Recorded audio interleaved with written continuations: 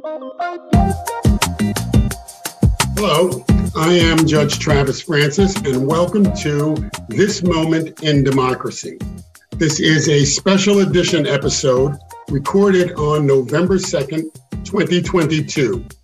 This episode is being conducted with the Election Nerds, created by the Center for Election Reform, a nonprofit, nonpartisan organization dedicated to the study of election reform issues.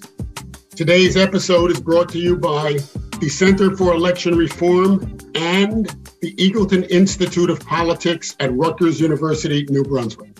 Our guest today is Ambassador Norm Eisen. Ambassador Eisen is currently a senior fellow in governance studies at Brookings and is an internationally recognized authority on law, ethics, and anti-corruption. He most recently served as special counsel to the House Judiciary Committee from 2019 to 2020, including for the impeachment and trial of former President Donald Trump.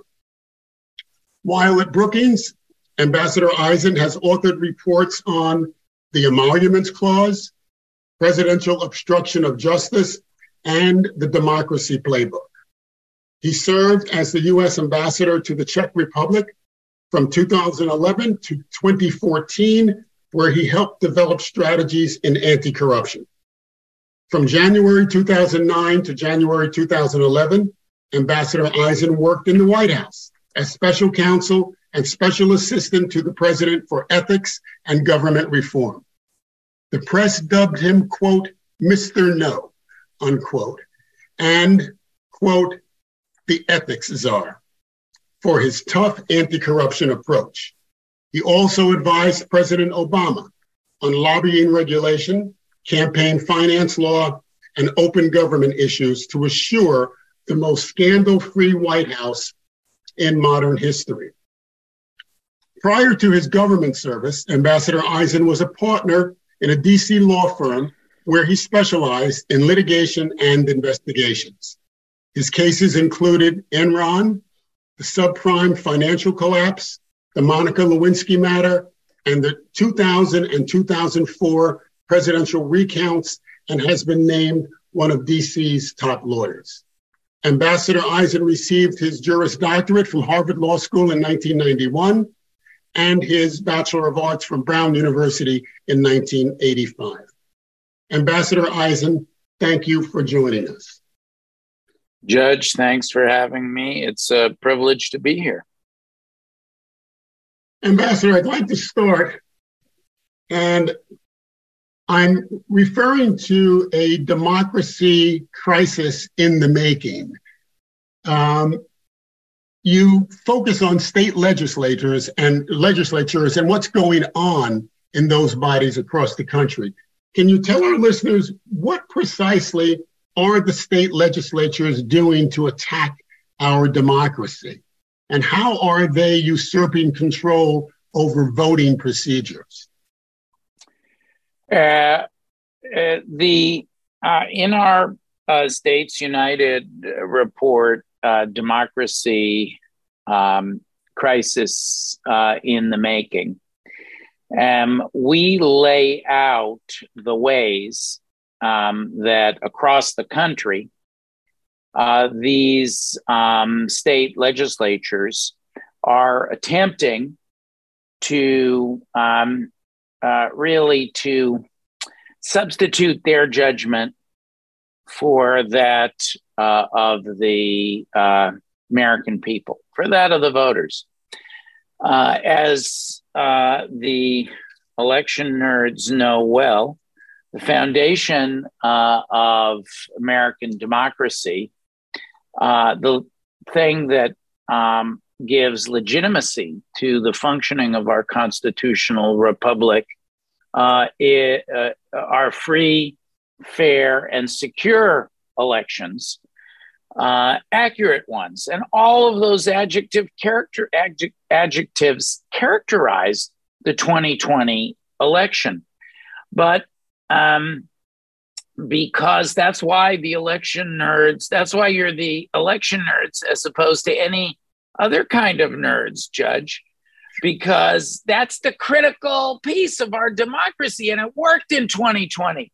But the losers in 2020 have a different vision. Instead of the voters choosing their leaders, we have a democracy crisis in the making now in the United States, to use the title of our States United report, because these election-denying leaders want to choose their voters. They want to say that even if they don't get the most votes, that they or their allies won. And so what you find is that this sentiment has driven over 240 bills in 33 states that would politicize, criminalize, or otherwise interfere with election administration needlessly and wrongly. And 24 of those bills have become law or been adopted in this election year of 2022 alone. So that creates a crisis for our country. Fortunately, some of the worst bills have not become law, but, you know, we are in this battle for the soul of our democracy. You know, I'm going to get back to that question momentarily, because there are a couple other subparts to it that I have. But you mentioned electors picking their voters as opposed to the voters selecting who the politicians are, who their representatives are. Now, isn't that somewhat analogous to what gerrymandering and redistricting is all about as well? Aren't there, particularly gerrymandering, isn't that sort of the elected official attempting to select their voters? Yes. Yeah. It's a classic. It is a classic example of ways to dilute, distort, and deny the will of the voters, of partisan politicians, and at the States United Democracy Center, States United Action, our C3 and our C4 organizations. Right.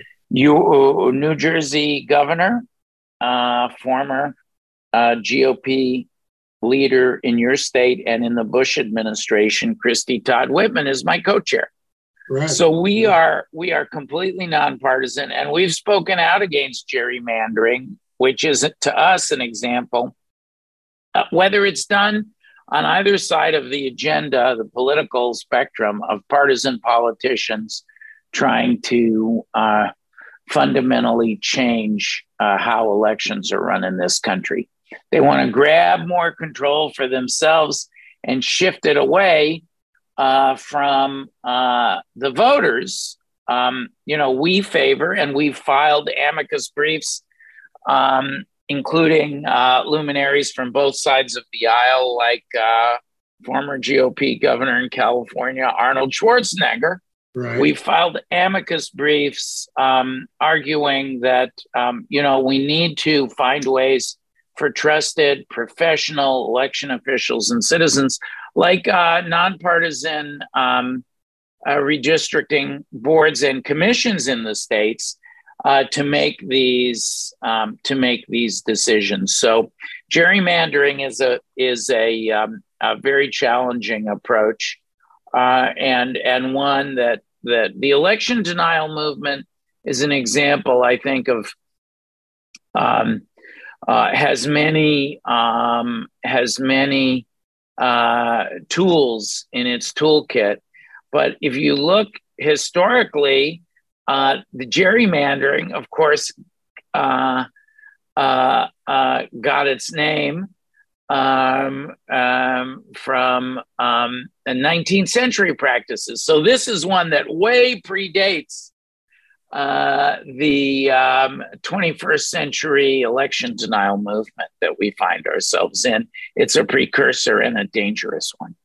Right. And are we at a point, would it be fair to say, where what we're seeing is gerrymandering on steroids? Well, I do think the gerrymandering battles continued in this cycle. we and others pushed back on the gerrymandering, and we were able to achieve some successes. There's still way too much gerrymandering in our country. Mm-hmm. I think that will have an impact. It creates a disproportionate drag on the true view of the voters. If you just like the other tools in the election denial toolkit, it does have an impact. Voters have to vote in much larger numbers, but the good news, Judge, is that we're actually seeing huge early vote totals. That isn't always, I think there's a note of alarm in the press that isn't always supported by the evidence. And this is one where I think it's premature to call this election, as the press is already doing, for one side or another. Let's let the people vote, for crying out loud. And they're voting in huge numbers. Early voting numbers are large. So, let's reserve judgment on what the actual outcome is going to be. Sometimes if you catastrophize one way or the other, it can actually suppress the vote. Absolutely. So just to get back to some of the things going on in state legislatures, how are they going about seizing responsibility? And be, to the extent that you can, be specific. And what are the voting burdens they are establishing? I harken back on the old poll taxes, but we're beyond that. I think we're more sophisticated than that at this point.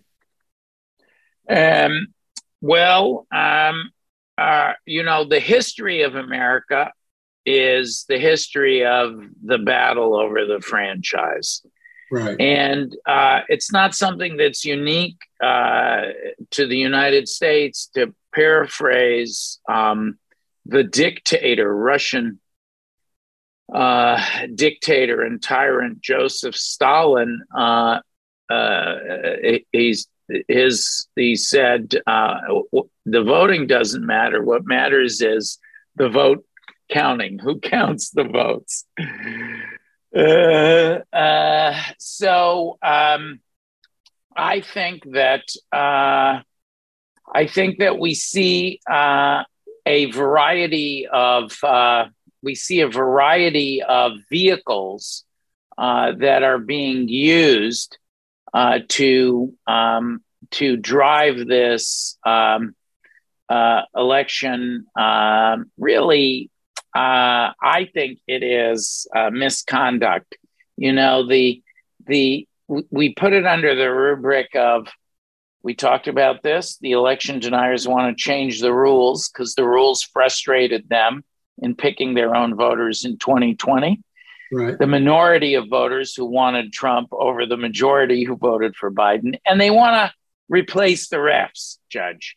So we're seeing that across the country, the election deniers are in places where they serve in election positions already. They're refusing to certify, and the courts have told them you can't do that, but refusing to certify elections. We've seen that in Pennsylvania and New Mexico. But the good news is pushed back on. The court said no. We just have had a big victory in Arizona, where the election denying vigilantes were surrounding drop boxes and harassing voters based on their bizarre theories. And the court said, no, you can't do that. So voter harassment. And then, of course, there's always we can think of that as the insider threats and outsider threats. And the most dangerous of those outsider threats is when you see political violence. And of course, we know that there is this election denial movement has unleashed a terrible specter of disinformation, of lies. The big lie that Trump actually won the 2020 election when he lost, it feeds resentment and anger. and conspiracy theories. It's totally false. And the threat of political violence, like the attack on the Speaker of the House's husband, Paul Pelosi, is an example of what we fear as part of, and that attacker pointed to these crazy theories. That's the ultimate outsider threat. But the good news is he was apprehended by the police. He's being brought to justice. There's accountability. And so authorities are looking at all of this, Judge. Right. The state and federal authorities are looking at the 2020 misconduct inside and outside by the former president and his allies. And some commentators, myself included, think as soon as the election is over, criminal charges will be brought starting in Georgia for this misconduct in 2020. So those are some of the tools, but our justice system is pushing back, and that's good news. Now, you mentioned disinformation. What can state and local officials do to mitigate this disinformation and its confusing impact on the voting public? And more importantly, I think, or as importantly, what can the media do? Is there a role?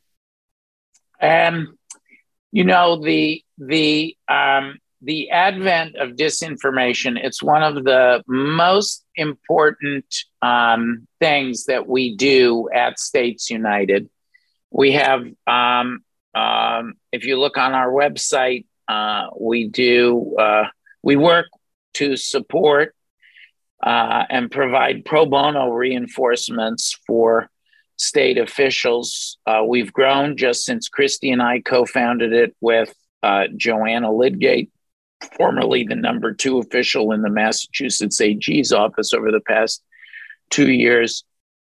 We've grown to 50 folks. And we deal with some of the things we've talked about: election protection litigation, accountability for those who attack our democracy, political violence, and the fourth main area, the driver of it all, disinformation. And what we've learned is that, to paraphrase the old saying, a lie can travel around the planet before the truth gets its shoes on. So we need to get running shoes and a jetpack for the truth. How do you do that? Number one, and I would direct people to our website for more details on this, our States United Democracy. Number one, you have to amplify the truth, and the truth has got to outnumber the lies and the disinformation. So we really broadcast and blast out the truth, and we share that with the public, the press. We do it on social media, traditional media, get the truth out. And there's a big a set of nonpartisan and bipartisan groups who do that to just outnumber. And then you have to do it in the right way, Judge. Don't repeat the lies. When we were starting to fight disinformation, I know I myself, if I saw a false tweet, I would retweet on top of the lie saying, this is not true, but I was amplifying. So we've learned, instead of do a screenshot or summarize. And then number 3, you have to look, of course, for major disinformation. We count on the justice system. Look at the some of the litigation that folks have brought in the wake of the 2020 election. It's not just those criminal cases we talked about, but there are important civil libel cases that have been brought for billions of dollars in damages against Fox News and individuals like Rudy Giuliani and Sidney Powell, who spread lies about voting machine manufacturers. They're being held to account. This new, one of the most potent forms of misinformation is the 2000 Mules movie that was made by Dinesh D'Souza. He's being sued by one of the people he allegedly libeled in that film. So those kinds of actions are also important. And then the press has to really call this stuff out. And that's part of the good news, too. The press is focusing on the election denial movement as a movement. Wearing another one of my hats over at Brookings, I've been publishing a series of reports on election deniers. And if your listeners Google me and Brookings and the words election denial, you'll also see studies to analyze in a scholarly way what's going on here. Who are the election deniers? What do they want? Getting the truth out is the best antidote to disinformation. I think that everyone in the system has an obligation to act responsibly, to adhere to the truth, and that we count on our political leaders. As you and I are taping this podcast, the President of the United States, not in a partisan way, but as the leader of the country, is preparing to make remarks on what's said to be a landmark blockbuster speech on our democracy. So we have to count on our political leaders. And I'm so pleased that's why I'm so pleased to be able in a nonpartisan way, but as a bipartisan team with Governor Whitman. I'm sure I do not agree with Governor Whitman. I know I do not agree with her on every policy issue, right? I'm a Democrat, she's a Republican. But we agree on and we talk about publicly as a pair with our wonderful colleague, Joanna, the principles and the best practices of democracy and of truth. And I hope all of our political leaders and all of our political parties will do that. We have higher duties than partisanship in this country. We ultimately, we're Americans. When I was ambassador, I welcomed many a GOP official to Prague, and we agreed on representing America abroad. It used to be a principle that politics stops at the water's edge. Many still believe that. I remember Congressman Dan Burton. Do you remember him, Judge? Sure. He was a leader. I was defending people from Congressman Burton's attacks in the Clinton impeachment and the various Clinton wars. And Congressman Burton, even though we were old adversaries, came to Prague and we worked together and seamlessly on policy issues. And at the end, he gave me a toast at my house. We had a big gathering and he said, Ambassador, after working with you for 4 days, I only have one question. Are you sure you're not a Republican? Because that was how much we agreed, the consensus. And I think we do see many of those, like Governor Whitman, my partner, on both sides of the aisle, who condemn some of the truly unfortunate activity. And I think we need to get back to that, where irrespective of party, you embrace democracy. That's probably as much as I should say about that, Judge. All right. We are running short of time, and this time has gotten away so fast. But I've been advised that we're running short. But I do have one last question for you. And as you can well imagine, many of our listeners are students. So I'm going to ask you, what guidance and advice would you give students with respect to getting involved in this stuff and what they can do? States United is a wonderful model. I've gone to your website. I'm impressed with everything I've seen, and the election nerds and the Center for Election Reform are going to post much of your stuff on our website as well to share with our population. But what would you say to the students who are listening? I would send the students to our statesuniteddemocracy.org website. And I would say to the students that our future is in your hands. Never mind what political party you belong to.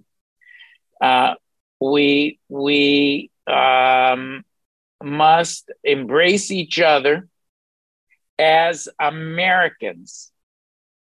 and we have to tolerate and recognize our legitimate differences in policy, but all work together to defend our democracy.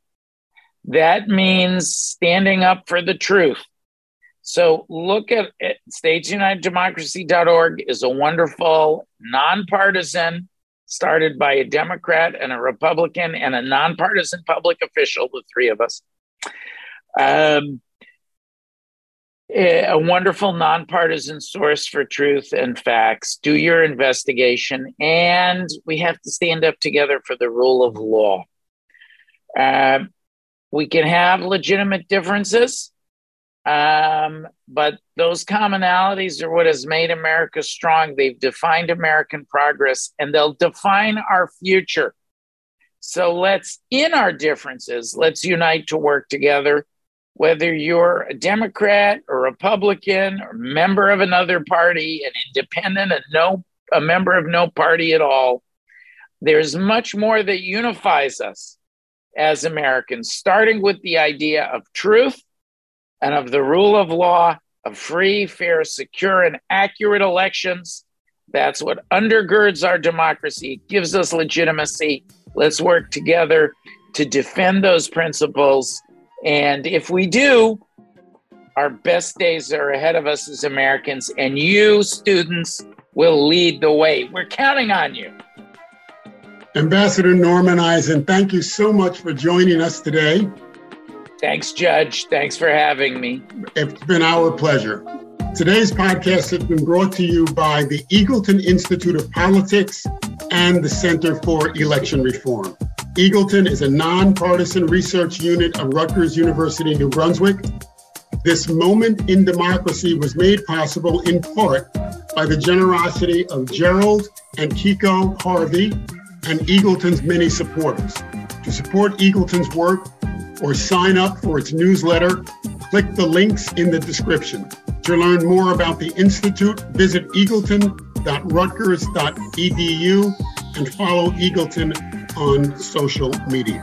Thank you for listening.